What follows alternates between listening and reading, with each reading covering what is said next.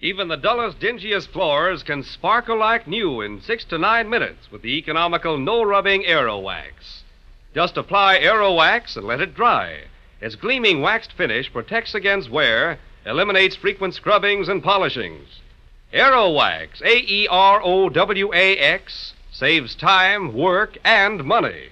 For it costs only 25 cents at hardware, drug, grocery, or 10-cent stores.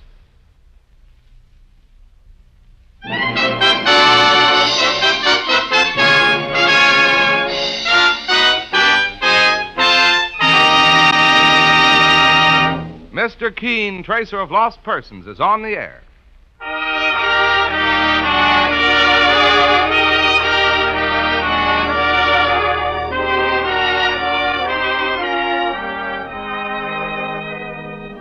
Ladies and gentlemen, the makers of Colonos toothpaste present Mr. Keene, Tracer of Lost Persons, one of the most famous characters of American fiction and one of radio's most thrilling dramas. Tonight and every Thursday night from 7:30 to 8 Eastern Wartime, the famous old investigator will take from his files and bring to us one of his most celebrated missing persons cases.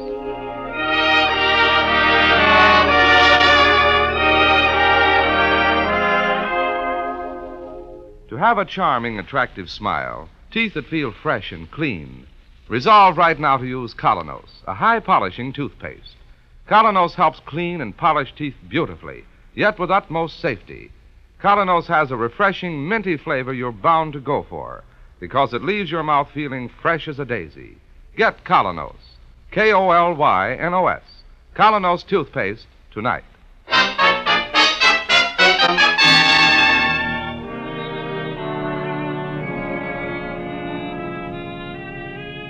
And now for Mr. Keene and the case of murder in the air.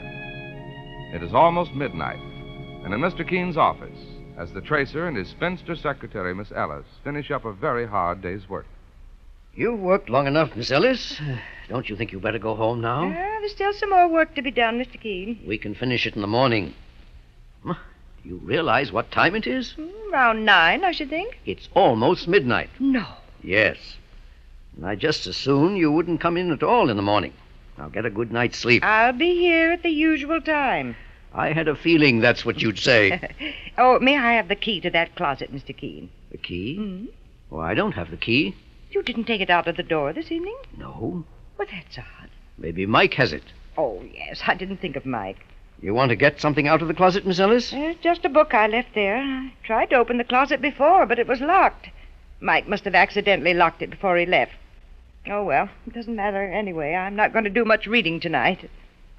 I should hope not. You go home and get some rest, Miss Ellis. I'll finish up here and lock the office. All right, Mr. Keene. Just midnight, I guess. Late, even for you. I'll be leaving very soon. Good night, Mr. Keene. Good night, Miss Ellis, and thanks for staying in. I think I'll check this correspondence in the morning. I'm getting rather tired. Come out of that closet and keep your hands above your head. I said come out of that closet.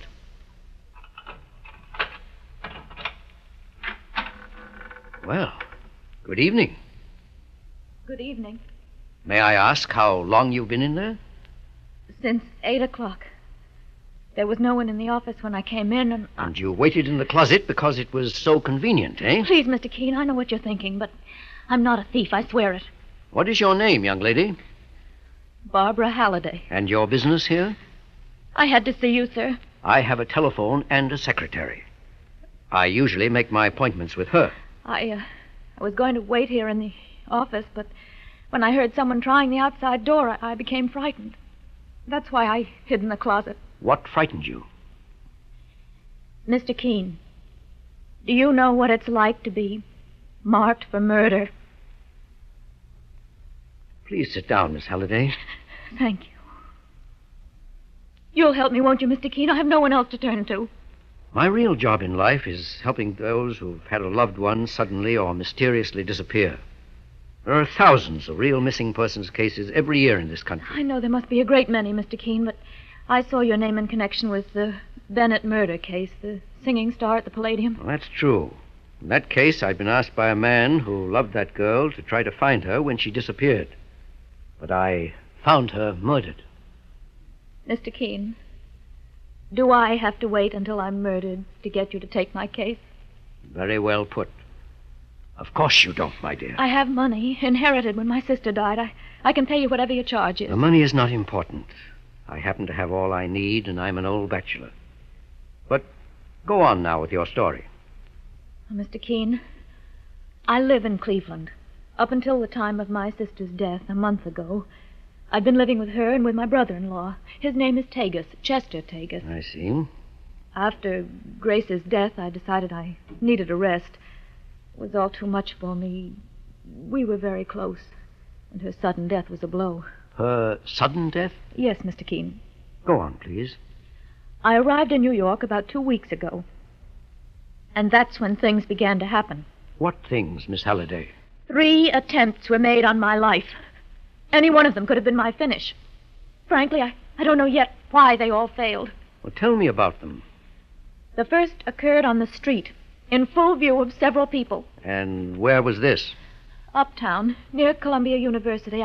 I'd gone up to the university on a sightseeing tour by myself. I took a Fifth Avenue bus and got off at 110th Street. But the university is at 116th. I know, Mr. Keene, but I wanted to walk for a few blocks. I had an uncomfortable feeling on that bus, as if someone were watching me.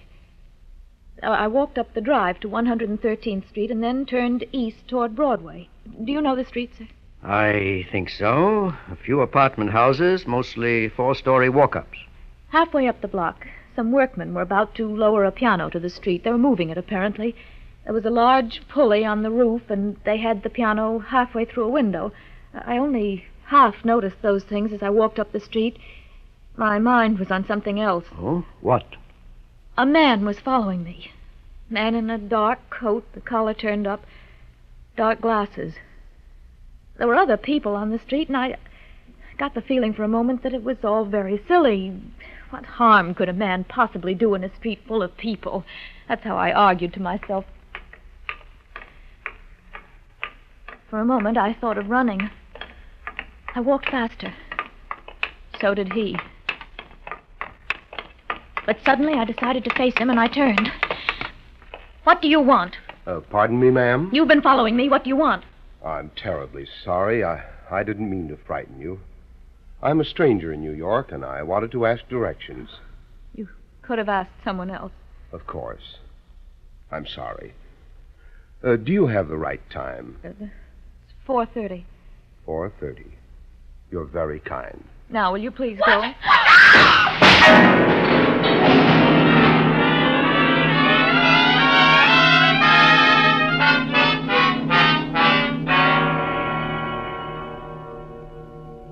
It was the piano, Mr. Keene.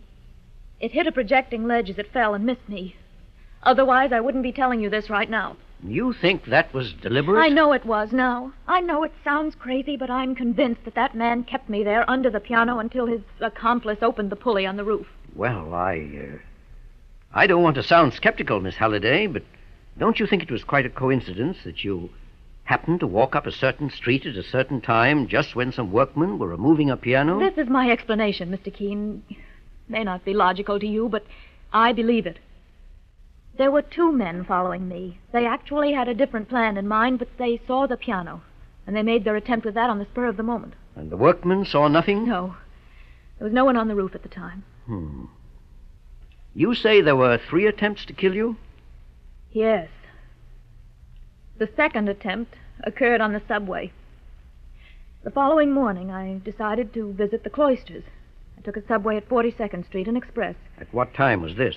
Around 11 o'clock. It wasn't the rush hour, and I was alone in the rear car. At least I thought I was alone, until I noticed a man sitting at the other end. The same dark glasses, dark coat with the collar turned up. He'd disappeared in the confusion right after the piano fell, and there he was again. I watched him out of the corner of my eye. When the train reached 59th Street, he'd moved his seat, and he was now directly opposite me. Didn't you try to get out? I was afraid to move. I prayed that someone else would board the car, but It was still empty except for us when the doors closed. And the train began to move. What happened then?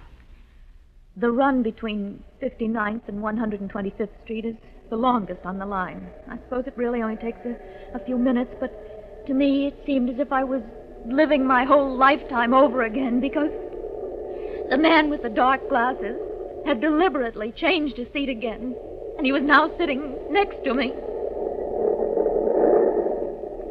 There was no conductor on that subway car, as sometimes there aren't. I started to get panicky. I couldn't scream. We were in the last car, and the noise was too strong. I got up and moved towards the end of the train, and he followed. Then I knew what he wanted to do. He wanted to push me off the train. I started to choke with fear. I wanted to beg him to leave me alone, but the words wouldn't come. And he was pushing me against the gate and fumbling for the catch. Suddenly I found my voice, and I screamed at the top of my lungs.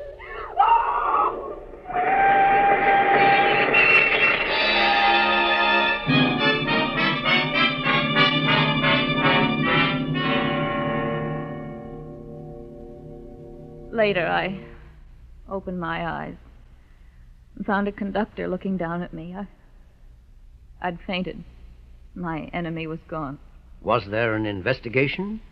No, I didn't tell anyone what had happened. I just took a cab home as quickly as I could and went to bed. The next day I was ill from fear and anxiety. Every time I heard a footstep in my hall, I thought it was the man with the dark glasses. You kept to your room then for several days? Yes, I had my meals sent up. The only one I would admit was the waitress who brought my food from the restaurant downstairs. Where were you living? In a brownstone house on 37th, Mr. Keene. I've since changed to a woman's hotel with Charlotte. Yes. Go on. Well, at the end of 3 days, I began to get hold of myself again. I felt stronger, and I decided to leave town as soon as I could. And then one evening, Marion, the waitress, brought my dinner as usual. Who is it? Marion, ma'am. Oh, just a moment, I'll let you in. How are you today, Miss Halliday? I'm fine, thank you, much better. I got you some tasty stew. Irish stew. I'm sure you'll like it. Thank you, Marion. Oh, my goodness, you've been leading a hermit's life up here. No friends, no fresh air, no movies. I didn't miss the movies so much, but the fresh air, I could certainly use some of that. Why don't you go out for a walk after dinner? No, I don't think so. Oh, but it's so nice out, and you'll feel fine after you have that lovely dinner. Wait till you taste that stew. I had some myself, and it's super. I'll bet it is. Do you want me to uncover it for you? No, thanks. I'll do it. Stew does look good. There's hot potatoes under the other cover. Oh, they look nice, too. And under that third dish, I guess they must be the peas. Oh, thank you very much. Oh! What is it, Miss Halliday? In the dish, Marion. Oh! It's a spider. A dead spider. Do you know what kind of a spider that is? They call it the Black Widow. The deadliest in the country.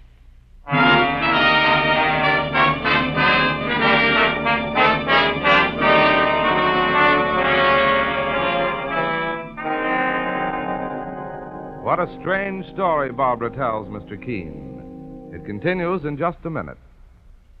Mr. Keene is broadcast to you by Colonos Toothpaste. After all is said and done, all any dentifrice is supposed to do is clean your teeth. Thousands of folks like you and me have found that Colonos, the high-polishing toothpaste, does that job thoroughly and safely. And Colonos does a real job in helping remove surface film from teeth. Safely, quickly, it helps brush away that clouding surface film, which often hides the true beauty of your smile. It leaves your teeth shining clean, looking their loveliest. Run your tongue over your teeth, and you feel the difference. Look in the mirror, and you see the difference. What's more, you'll be delighted with the pleasant, minty taste of Colonos. You'll find it leaves your mouth feeling cool and fresh as a May morning. If you do not already use Colonos toothpaste, won't you try it soon? That's spelled K-O-L-Y-N-O-S. Colonos toothpaste. Now back to Barbara and Mr. Keene. You say the spider was dead, Miss Halliday? Yes. It may have been dead when it was placed there. I don't suppose the waitress knew anything about it. She was just as frightened as I was. See, I have a theory, Miss Halliday. I don't believe anyone was really trying to kill you. If they wanted you dead, they could have accomplished it in the subway or in some other less complicated way. But you do believe all this has happened to me? You don't think I'm making it up? No, my dear. I believe you. But I think they've all been merely attempts at murder, attempts to frighten you. But why? That's what I'm going to find out. Now, you say you're living at the Charlotte. Yes, sir. You believe you're safe there? Safe as I could be anywhere. Well, suppose I see you home now. I must say this is one of the most peculiar cases I've ever had. And if it's in my power, my dear, I'll solve it for both of us.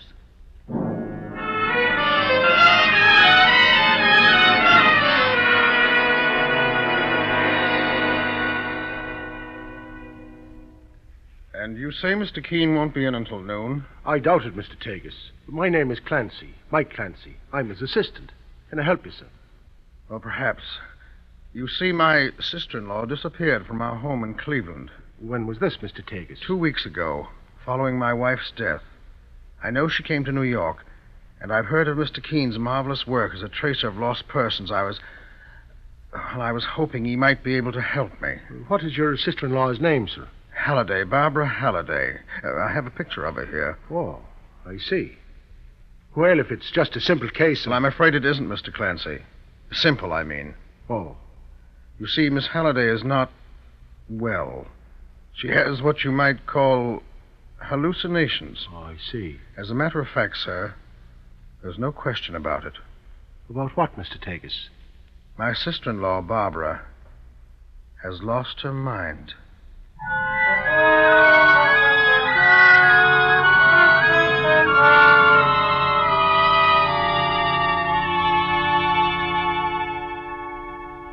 So he said she'd lost her mind, Mike? Yes, Mr. Keene, sir. And according to Mr. Tagus, she tried to run away from home on several occasions. He was going to put her under the care of a doctor when this happened. And she has hallucinations? Yes, sir. She thinks someone's trying to kill her. What sort of a man was this Mr. Tagus, Mike? Oh, very pleasant, nice to talk to. He was mighty worried. I told him you might be able to find the girl if he gave you a little time, sir. I have found her, Mike. You what, sir? Mr. Keene's office. Eh? Well, just a minute, please. Cleveland calling, sir. Thanks, Mike. Hello? Oh, yes, Inspector. You received my wire? Well, it's just a hunch. I suggest you call the coroner and consult with him. Yes. Yes, you can reach me here in my office. Very well, Inspector Bragg, and thank you. What's this all about, Mr. Keene? I can't explain now, Mike, because all the pieces don't fit. But I'll try to give you a slight idea of what's been going on while we're on our way. On our way where, sir? The Charlotte Hotel. I'm going to make an offer to Miss Halliday, and it's probably the strangest offer that's ever been made to anyone. Let's go, Mike.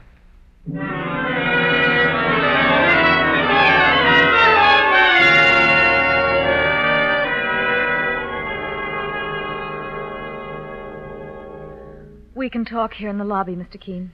This is my assistant, Mike Clancy. Miss Halliday. How do you do? I'm glad to know you, miss. Sure, and I just met your brother-in-law. My brother-in-law? Here in New York? Well, he... We haven't got much time, Mike. Do you mind? Oh, well, no, of course not, sir. Miss Halliday, I've been thinking over everything you told me about your home life. And I've been trying to make some logic out of those details you've given me concerning your sister and her husband. Now, you say you were always on good terms with him? Oh, always, Mr. Keene. Well, the only thing is, I believe he sometimes resented my presence in his home, but that was only natural. When he married Grace, he didn't bargain for a third party. Well, that's neither here nor there at the moment. I've thought of one way in which we might be able to catch the would-be murderer. But it involves a good deal of danger. I'm not afraid, Mr. Keene. Well, first let me explain my plan, and then give me your answer. Now, it's obvious that this man will make another attempt to kill you. I say it's obvious because he has something definite in mind. He wants you to believe you're in great danger for some reason. Go on, Mr. Keene. When a hunter in the African jungles wanted to bag a tiger, he'd set a lamb in the trap. Well? Would you be the lamb? You want me deliberately to expose myself to him? Yes. All right. Now, wait. Don't give me your answer so quickly. Let me explain the greatest danger of all. Up to now, as I've told you, he's only been bluffing, in my opinion. Just trying to frighten you half out of your mind. Well, if he discovers that you have help and that you've set a trap for him, he may want to really finish the job this time. I understand. And you're still willing to do it. I'd rather take that chance than live like a hunted rabbit for the rest of my life. That's how I'm living now, Mr. Keene. And I can't stand it any longer. I can't stand it. Oh, there It's now. all right, Miss Halliday. We're going to help you, I promise. Now, here is the plan.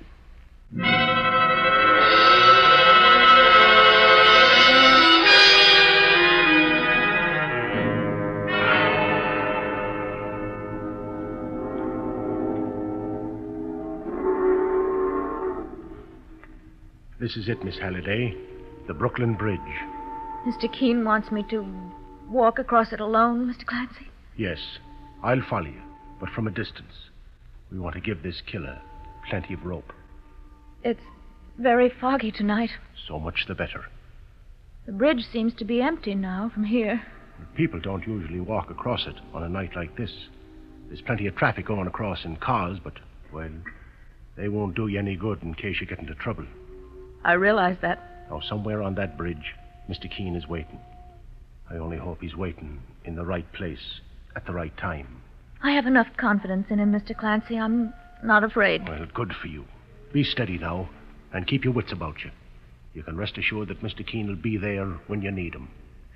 Well, goodbye, Mr. Clancy. No, not goodbye. Just till we meet again. And good luck, miss.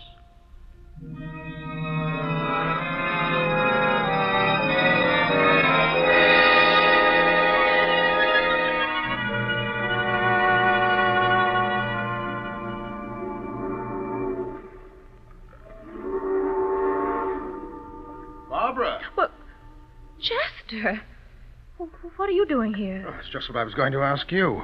Oh, I was just walking. My dear, do you realize how I've been searching for you?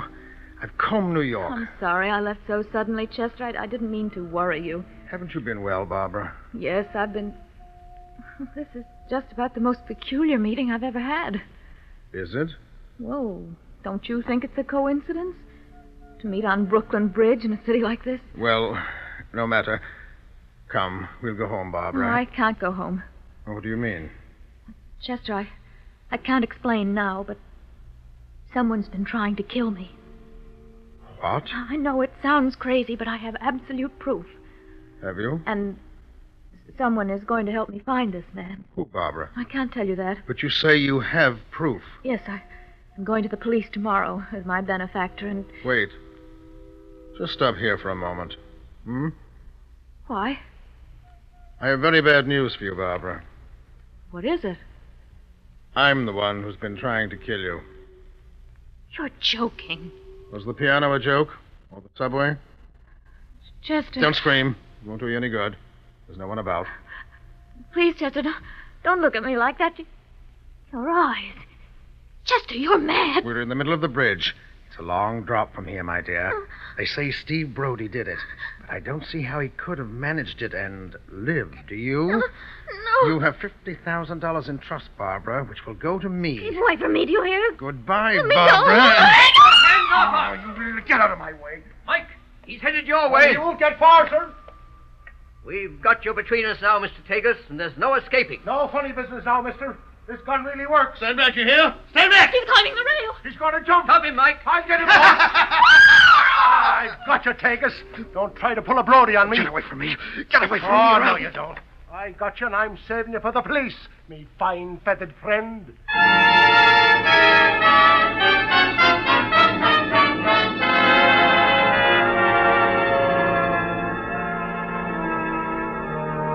Feeling better now, Miss Halliday? Much better. Thank you, Mr. Keene. I brought you back to my office before taking you home because I wanted to show you this wire from Inspector Bragg in Cleveland. Shall I read it to you? Please. Mr. Keene, I'm so mixed up. As well you might be. This The wire will be quite a shock. Have definite proof that Grace Tagus was murdered. Handkerchief found in Chester Tagus' trunk contained traces of poison. Have wired New York police to hold Tagus. Thanks, Bragg. Dear God. Poor Grace. You thought your sister was attempting to exterminate ants in your home when she accidentally breathed some deadly poison fumes, Miss Halliday. Yes, that's right, Mr. Keene. But I'm amazed how you should know all this. I've investigated it, my dear. Actually, those fumes came from a handkerchief, which her husband used to kill her with. He must be mad. He seemed to be on that bridge. At any rate, we've got him now, and there's still another explanation for his actions in the case. Yes? Did you ever hear of a codicil in your mother's will which stated that her money was to go to her eldest daughter and then to you should your sister die, providing the beneficiary was sane and completely capable of handling the financial affairs of the family? Well, no. I wasn't present at the reading of the original will. Well, your brother-in-law was. I've contacted the family lawyer, the man you told me about the other day, and he gave me enough information to come to certain very definite conclusions. It was then that I began to realize that someone was trying to drive you mad, Miss Halliday, and I suspected that someone was Chester Tagus. Well, apparently I was right. He would have been next in line for the money with you in the asylum.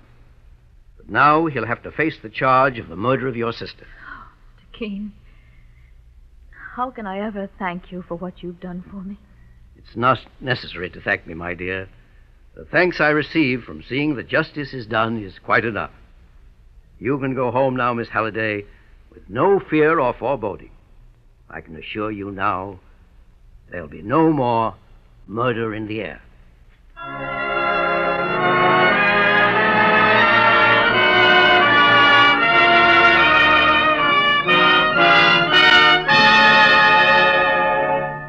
Listen next week at the same time when Mr. Keene brings us the fascinating case of the lady who didn't want to be found.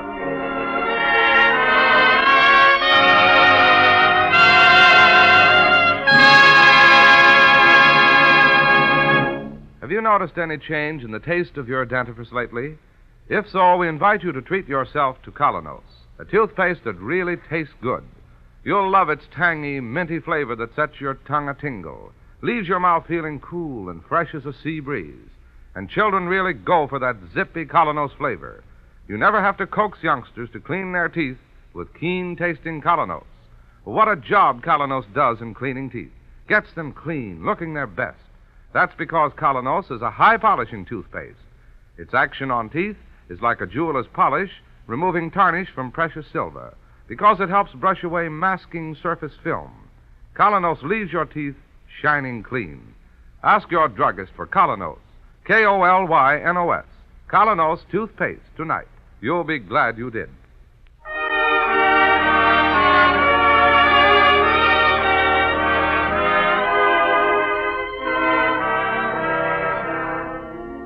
You've been listening to Mr. Keene, Tracer of Lost Persons, now on the air at a new time, every Thursday night, 7:30 to 8 Eastern Wartime, over this network. Don't miss Mr. Keene next Thursday night when the kindly old tracer turns to the case of the lady who didn't want to be found. This is Larry Elliott saying good night for the makers of Colonos toothpaste and inviting you to listen to Friday on Broadway at 7:30 p.m. Eastern Wartime over most of these stations tomorrow night.